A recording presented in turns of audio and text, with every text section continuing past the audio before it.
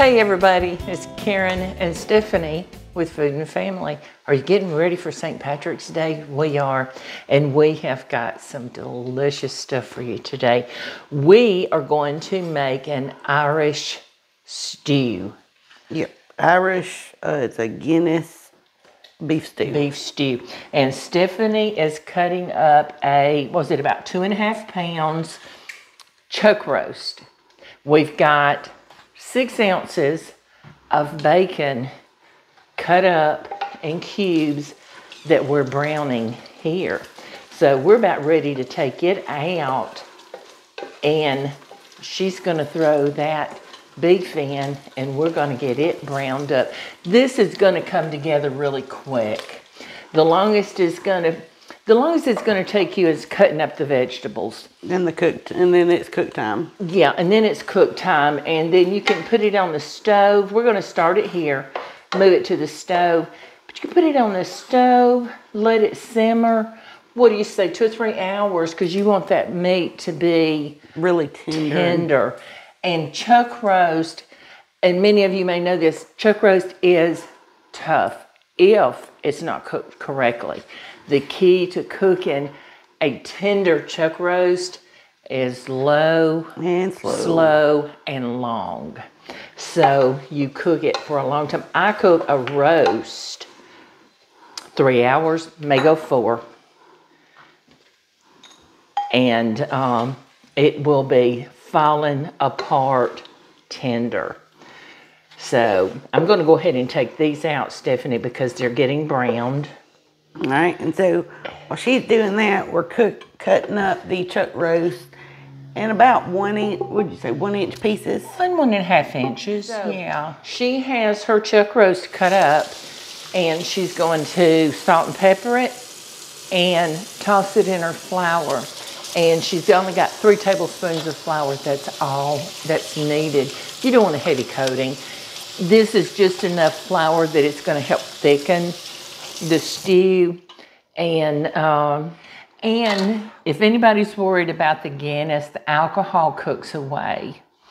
It just leaves a flavor. It's a stout, and it's just going to leave a dark, rich flavor. So you don't have to worry about the alcohol. Oh, that looks so good. See, and these 3 tablespoons of flour perfectly coats her chunks of meat here. Perfect. And she can hold it up and let you see how beautifully it's coated. It's just a light dusting.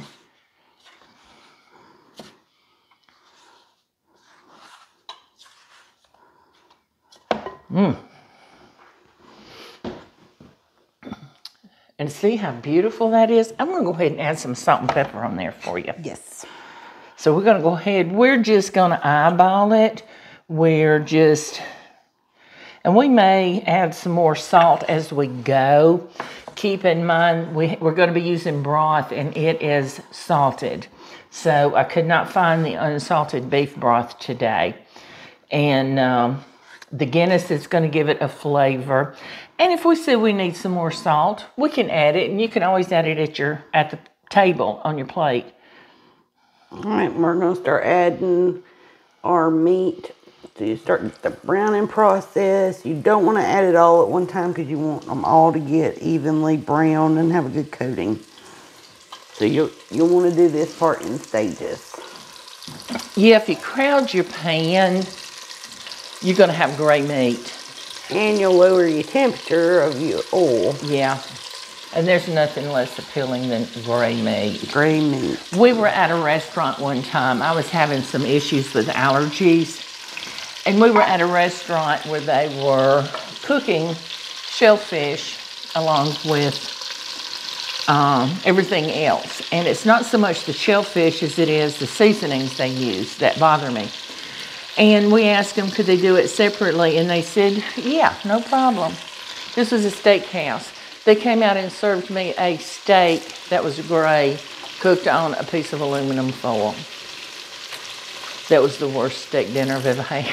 Yeah, there's 2 medium onions. We use 3 ribs of celery and 3 carrots. And if you wanted to use more, you can. And we cut them, the celery and the carrots, in about, what is that, about ½ inch? Yeah, I would say close to ½ inch. But if you want more, you can add more. That's going to be up to you. This is going to be so good. It already smells good.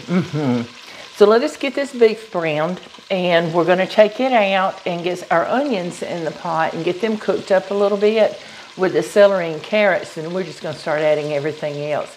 So, all right, we're back here. Now, we changed your angle so you could see down into the pot and see what we're fixing to do.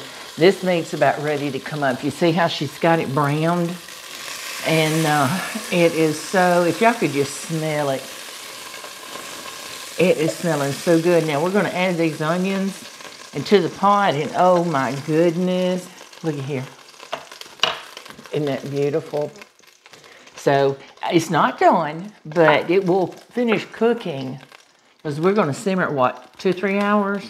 All right. So I'm just adding a couple of tablespoons of oil to the pan. And we got 2 medium-sized onions. Looks like a lot, but keep in mind it will cook down.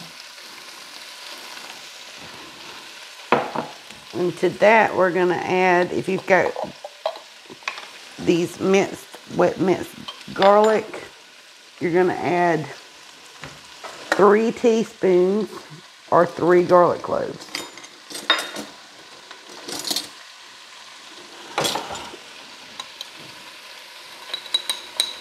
And don't drain all the juice off when you pull it out of here. That's some good flavor. The juice is the best part.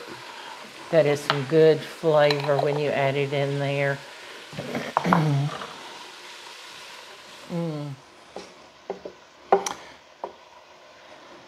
Nothing. We'll go ahead and add our tomato paste and our carrots and our celery. What do you think?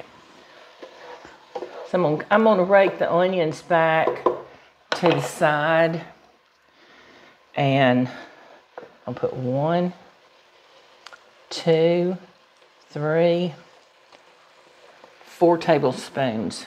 I just eyeballed it, and that's going to be as close to 4 tablespoons as you can get. Now that's going to toast that up a little bit, being in there, and it's going to bring out all those flavors. And that tomato paste, it's going to waken it up because it's been sitting dormant. And then it's going to just wake up and say, hey, I'm here, I'm happy.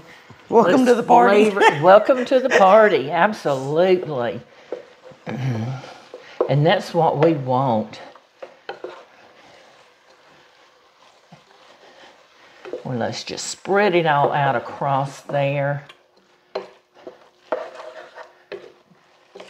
All right, we're gonna add the 3 ribs of celery that we did a ½ inch cut. And again, if you want more than that, by all means. 3 carrots, ½ inch cut. You can add more. Isn't that pretty? Isn't that just a beautiful pot already? Those colors down in there. And we're going to let that sit there. We're going to add... Oh, yes, we've got to add some thyme. All right, so you can do 3 sprigs of fresh thyme. We're going to add ½ teaspoon of the dry. Dry seasonings, your dry herbs are a lot stronger than your fresh. If you have fresh, get it. I was at the store and they didn't have any fresh, so that's why I got the dried. Doesn't matter.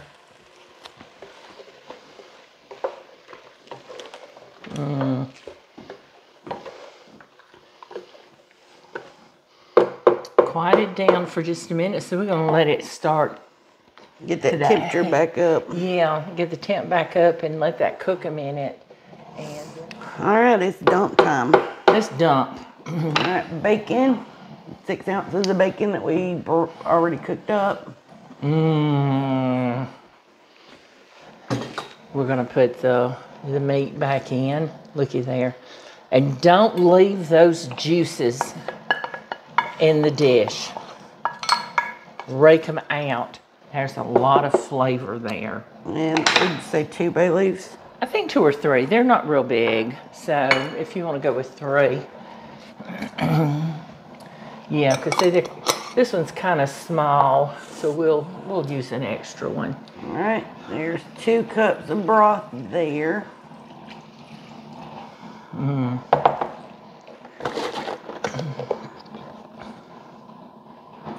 See how she's pouring her broth from the top there? If you do it that way, then it won't splatter all over you. Your good friend Leslie taught us that this week. Yeah, well, I already knew it, but I didn't. You didn't. Yeah, all right. And now it's time for the Guinness. Guinness. 14.9 ounces of Guinness. How did we come up with 14.9? Let's just say 15 ounces of Guinness.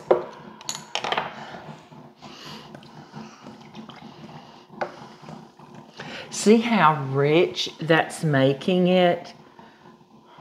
It deepened the color. Can you see the one of these was what? 11. Okay. 11.5. So about, I would say about a quarter. Oh, it smells so good. It is. Yeah, and it's that simple. This is ready to just sit and cook. We're going to put a lid on it. We might cock the lid just a little bit, but you want to simmer. You don't want a hard rolling boil. Let's get it down on a simmer, and we're going to let it cook, I would say 2 or 3 hours. So, but when it gets done, we're going to come back and we're going to try it for you, okay? Stay with me. We just took this Irish stew off of the stove.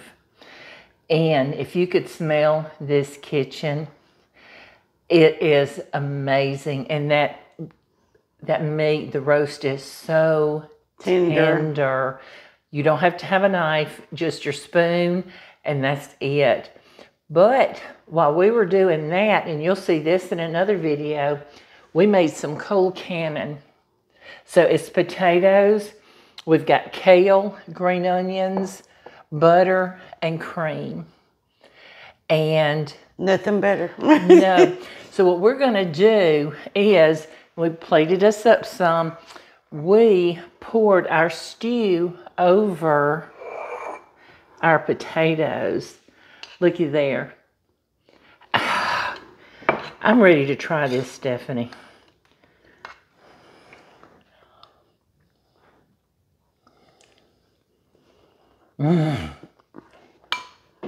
That's so good. So we don't have potatoes in the stew like you would a beef stew we were making here. This is just carrots, celery, onions, beef, the stock, tomato paste. Oh my word. And you can eat this by itself, but let me tell you, with this, it is so much better. Yeah, why would you want to? You've got your kale and the potatoes. You've got everything you need right here. This is a full course meal plus some. All right, we appreciate every one of you. And we certainly hope you will try our recipes. Look for this stew. When you watch the stew video, look for the Colcannon video, and you'll enjoy making it, and I think you'll really love it. And then pair them together, and you'll be so happy you did. We appreciate each and every one of you. Thank you for watching. Share, like, subscribe, and hit the notification bell so you know when we put out our next video. Thanks, everybody.